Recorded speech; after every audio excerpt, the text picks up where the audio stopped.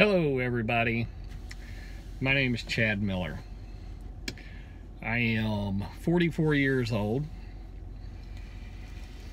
live here in Oklahoma City, Oklahoma, and the reason I wanted to start doing these video blogs, or vlogs as the young generation calls them, is have a lot of things that bothers me with our society and the way things are trending, and so I just want to offer up my viewpoint and my opinions on those different things. I'm always open to ideas if there is something that specific that you want me to cover. I'll be more than happy to do so. But again, like I said, my name is Chad Miller, 44 years old, almost 45. Live here in Oklahoma City, Oklahoma. I am the father of 2 biological children. My daughter Mackenzie, who is almost 16, should be 16 in August, and my son Camden, who will be 14, I'm sorry, in June. So I'm a single dad, not married. I am engaged, but I am not married, and it's just me and my 2 kids and my daughter's boyfriend. We'll get into that a little bit later, that live there at home with me. So a little bit about my upbringing. I was raised in a Baptist Christian home, was taught morals, and was given a strong set of beliefs, a very strong belief system. I am a Christian. I do believe in God. I do not go to church every Sunday. I do pray, and I do talk to God on a daily basis, and I believe that is a very important part of our culture that we are losing. More about me. I got married the first time whenever I was 28 years old, or 27 actually. Just when I got married, we had our first baby whenever I was 28. I lost my virginity to the first woman that I married, and it's funny whenever you are, and I don't want to say I was young, but I was pretty young and I was pretty naive. You know, the sex talks that my parents gave me were, if you have it, I'll kill you. And that was pretty much the end of it. And my dad scared the living hell out of me, so I never did it. And so I was very naive in that arena of life. I still had a great childhood and everything, great teenage years. We always had a lot of fun. But anyway, whenever you're looking for that first wife, you don't really know what you're looking for, to be perfectly honest. And coming from such a naive background, welcome whoever joined us.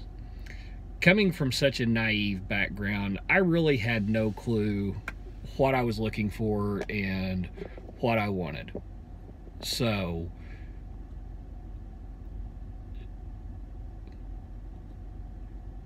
turn on the chat there, so if anybody, whoever joined, if they want to chat. So really my first marriage boiled down to a marriage about sex. That's basically what it was, and there's more to it than that, but whenever you really boil it down, it was about sex. I did not want to marry her, but I had made a mistake of getting attached to her 2 children, and I just couldn't bring myself to not go through with it.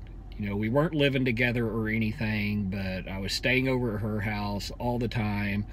I was out on my own at that time, but I was just living with one of my cousins, and basically, you know, my address was my cousin's house, but I pretty much stayed at her place. and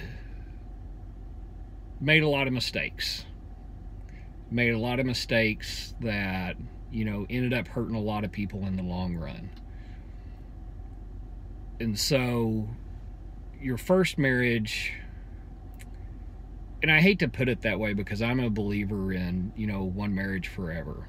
But, you know, for me, my first marriage was all about sex, and fulfilling my commitment that I had made to her kids, not to her, but to her kids.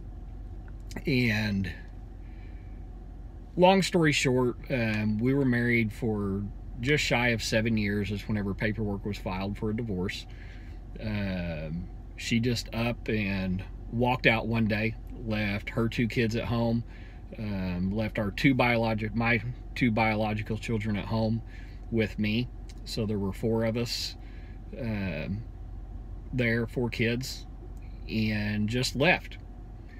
And, you know, I got a call from her oldest son, who he would have been, I believe, 10 at the time, and called and told me, Dad, you know, Mom left. And I'm like, okay, well, she like out front? Or he's like, no, she packed a bag, she loaded the car, she's gone. So I flipped out, you know. But anyway, you know, those 2 older kids that were her biological children, they went to live with their dad, their biological dad, who was a total loser, a total drug head. But that's where they went. You know, I had no legal rights to them. That falls within blood relatives. So that's where they went. So I was left with my own 2 kids to raise by myself. And I owned my own company at the time, which I pretty much bankrupted, making sure that I kept custody of my kids, making sure that my kids were taken care of and loved and, you know, fed and all of that stuff. And I spent so much time with them, spent very little time at work, which led to the demise of my company. I work in fire protection, have for, you know, 24 years now.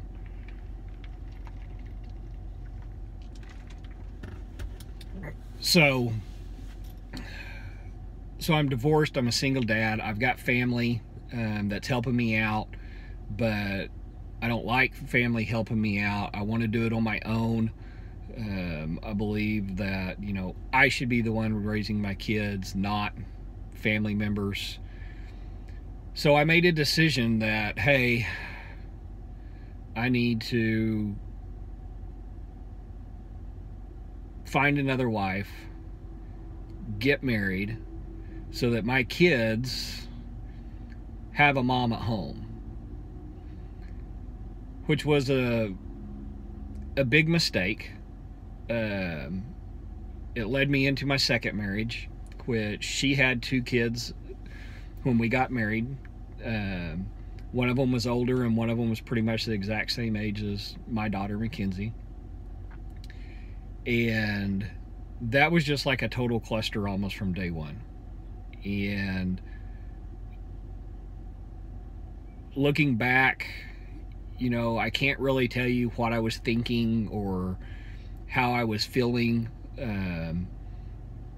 You know, I thought I loved the girl, but I couldn't love her in the way that she should have been loved, you know, the way that anybody should be loved, because that wasn't my focus. My focus was my children. My focus was my children. So we got married, and we fought. We fought a lot. The kids fought. They fought a lot. It was a constant battle, just a battle of wits and a battle of heads, you know, just button heads back and forth all the time.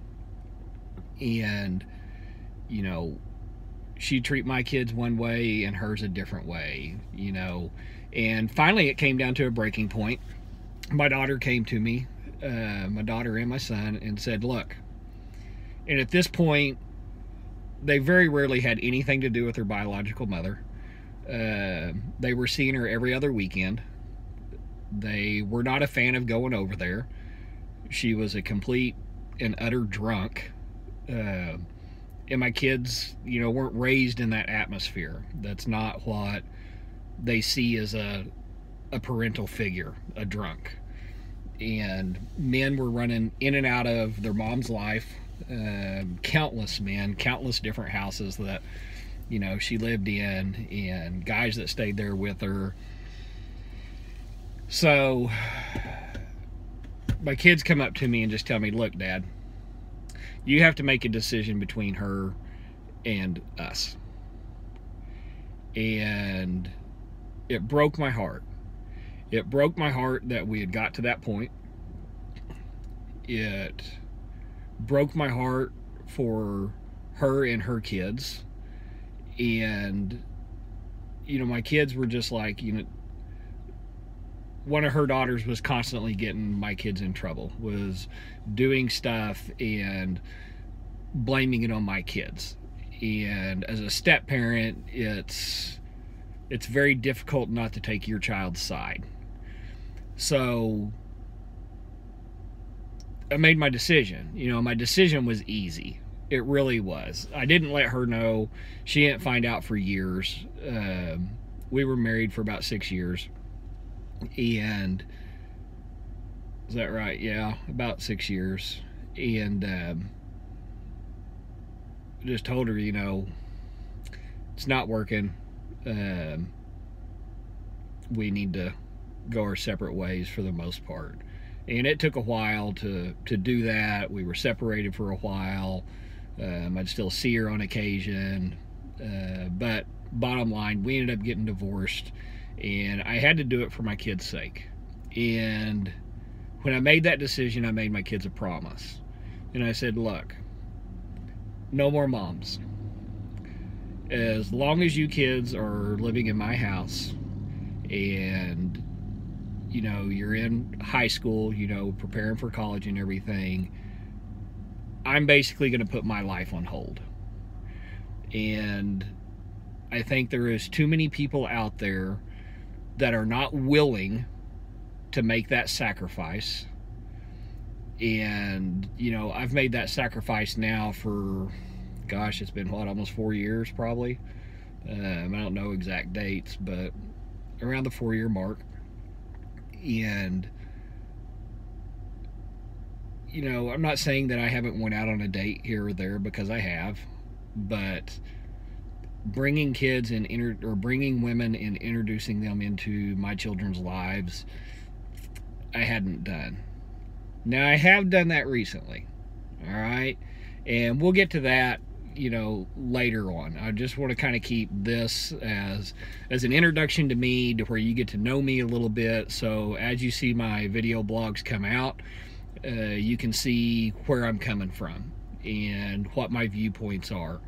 I am a very big believer in working hard.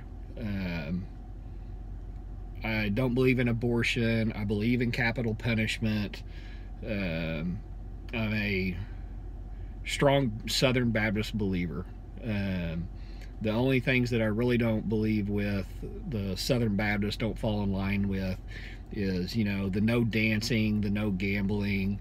I don't see a problem with gambling as long as you are not taking food out of your mouth. You know, can't pay your rent because you've been gambling too much or whatever. I look at it as a form of entertainment.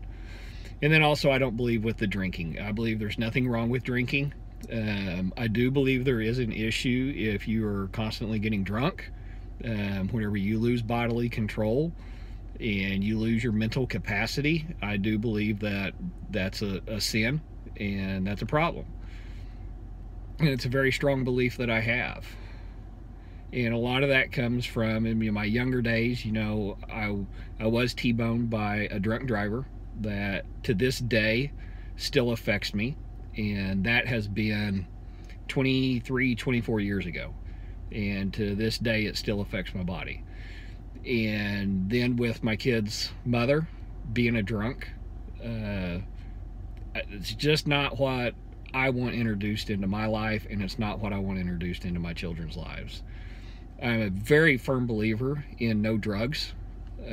Doesn't matter if it is heroin, cocaine, all the way down to, you know, I say down because society looks at it that way, but down to smoking a blunt, you know, marijuana. I believe it's wrong. It's my belief. Nobody's going to change my mind on that. It affects your body chemistry, and it does change the way that you think and feel, and therefore I believe it's wrong to do that. You know, and I sit there and say that and speak out one side of my mouth while I'm sitting here with a dip in the other side of my mouth, you know, because I don't believe that is right either. But yet I'm sitting here doing it. And everybody's got their vices, everybody's got their own demons that they battle, and that's one of mine, is dipping. So that's kind of who I am. I've worked in the same industry. I mentioned earlier I'm in the fire protection industry. I started back in November of 1994, so you can do the math. This November it will be 24 years that I've worked in this industry. I have worked my ass off. I started off as a customer service representative, answering the phone, and what I like to call as an office bitch, just did whatever I could. I took books home on my own and started studying the industry, started studying the codes and the standards and manufacturer's manuals and stuff like that, and worked my ass off to where by, you know, I started in November of 94. By March of 1997, I'd be given my own branch, and I relocated to Fort Myers, Florida to work out of that office and manage it. And then in April of 1998, I got the opportunity to come back home to Oklahoma City and manage this office. So I did that, and again, just, you know, worked my ass off until we got bought out by a very large competitor. And I worked for them for a short period of time, and I just couldn't do it, so I opened up my own company. And you've kind of heard the story about my own company. On what happened to it, but I ended up selling it for a loss, and, you know, I'm still paying off that debt because I believe that's my debt. Yes, I could have filed for bankruptcy within the company and just been done with that debt, but I don't believe that that's right, and so I didn't do it. And so here I did that back in what? I sold back in 2009. And I'm still paying for it today. And a couple more years and I'll be done with it. Maybe a year if I really buckle down, but I doubt it. It'll probably be 2 years. So I went to work for the company that I sold to, worked for them for about 7 years before they laid me off. And, you know, I was out of work for about a month and went to work for the company that I work for now, which has just been a total godsend. I've been with them for almost 2 years now. August will be 2 years, and I get to work from home, which means I get more time with my kids and get to spend with them and, you know, try to teach them about the world. And I love it. You know, I'm a dad. I'm a dad first and foremost. First and foremost is my children over anything else in this world. And I love them so much, and I would do anything for them. So that's kind of my first vlog, sorry. Just kind of introduce you to me. I'll be trying to do these vlogs every couple nights. Just kind of depends upon what's going on and what I can and can't do, depending on what the kids got going on. But if you watch this, I appreciate it. I'd appreciate it if you would subscribe to my channel, if you would you know, send it to your friends, and let's get some people following me. And like I said, you know, feel free to let me know if you've got a specific topic that you'd like for me to touch on. And, you know, I'm not any type of professional or anything like that, but I do have a lot of experience in life, and I've got a lot of thoughts that I'd like to get out there to all of you. So thank you so much for, you know, watching my first vlog, and I look forward to, you know, seeing y'all's comments and responses and seeing if we can get some subscribers in here. Thanks, y'all. Have a great night.